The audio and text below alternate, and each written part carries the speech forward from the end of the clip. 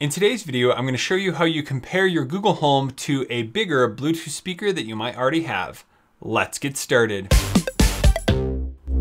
Hey everybody, welcome to Tech with Brett, where I help tech work for you. In today's video, I'm going to show you how you compare a Google Home device to a bigger Bluetooth speaker that you might already have. Now, this is super useful because anything that you play like media or books or whatever from your Google Home will play on the bigger Bluetooth speaker. Now, if you are using like alarms or timers or just a response from the Google Assistant, it will only play out of the Google Home speaker itself. So we'll show you some of that. To get started, all we need to do is head into the Google Home application and select the Devices tab at the top right. And then we scroll down and we find our Google device. So here we have the Office speaker. Select Menu and then go into the settings. And then we want to select Default Music Speaker. So then here we have the option to pair a Bluetooth speaker. So you could choose another Google Home device that is already in your home and on your network, or a Google Chromecast audio device, but we want to add a Bluetooth speaker. So I'm going to select Pair Bluetooth Speaker, and then you need to go to the Bluetooth speaker and enable pairing mode, usually by holding the Bluetooth icon. So then in the application here, it found the HK Onyx. I just select that speaker and then it will pair the Google Home Mini to the HK speaker. Now any audio that I play out of the Google Home will play on the speaker. Hey Google, play Man of Constant Sorrow by the Soggy Bottom Boys. Okay, I Am a Man of Constant Sorrow by Soggy Bottom Boys. Here it is on Google Play Music. So there you can hear the response came out of here, and now it is playing the music over here.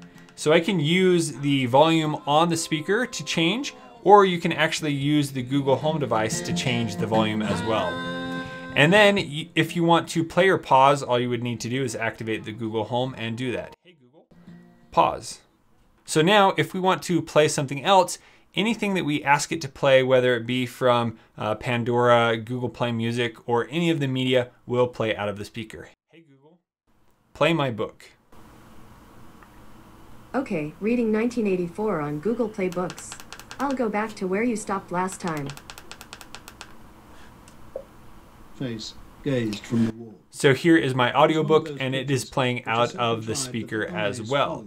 So when you are done using the Bluetooth connection, you can actually ask the Google Home to disconnect, and it will disconnect from the Bluetooth speaker. Hey Google, disconnect Bluetooth.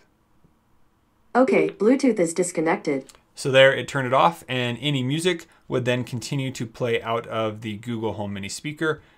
Brother is watching. And there my audiobook is playing out of here. Beneath it ran. So then if you want to reconnect, all you would need to do is ask it to connect or connect Bluetooth. Hey Google, connect. All right, looking for paired devices.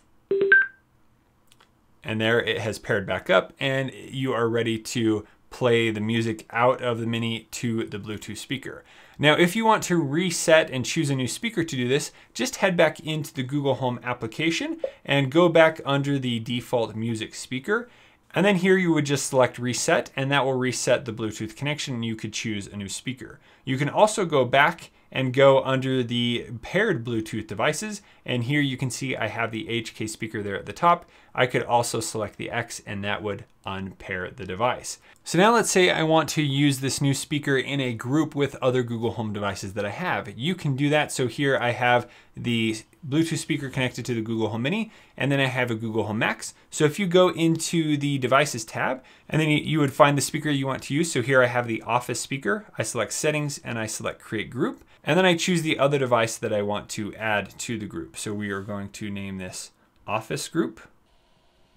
And then there we have our two speakers, the Office speaker and the Max. So I select Save, and then it is going to create that audio group. And then by voice, all I need to do is ask the Google Home Mini to play on my Office group, and it will play on both of these speakers at the same time. So back to the Devices tab, here we have Office group. I just need to select Enable by Voice and then say, yes, I'm in. Hey Google, play Matt Carney Crazy Talk on the Office group speakers. Sure, Crazy Talk from Google Play Music, playing on Office Group. All right, now it is playing on both of these speakers at the same time. So it's playing on the Bluetooth and the Google Home Max, so you can really have your home filled with all the music and audio speakers that you already have, even if you just have a couple of Google Home Minis. And if you are completely ready to unpair the Bluetooth device from the Google Home, you just need to ask it to unpair those devices. Hey Google, unpair Bluetooth devices. You want to clear your list of paired Bluetooth devices, right? Yes. All right, cleared. All right, and there it disconnected, and you are ready to connect a brand new speaker to this Google Home Mini device. And of course, you can replicate this throughout your house on other Google Homes. One other thing you can do with this is pair the Google Home Mini to a set of Bluetooth headphones instead of pairing it to a speaker, and you can use all the same commands and everything there. If you guys have any further questions about how this works, please let me know in the comments below. And if you would like to see how to pair your mobile phone to your Google Home speaker, please check out the video over here on the side. Thank you guys so much for watching. We'll see you on the next one.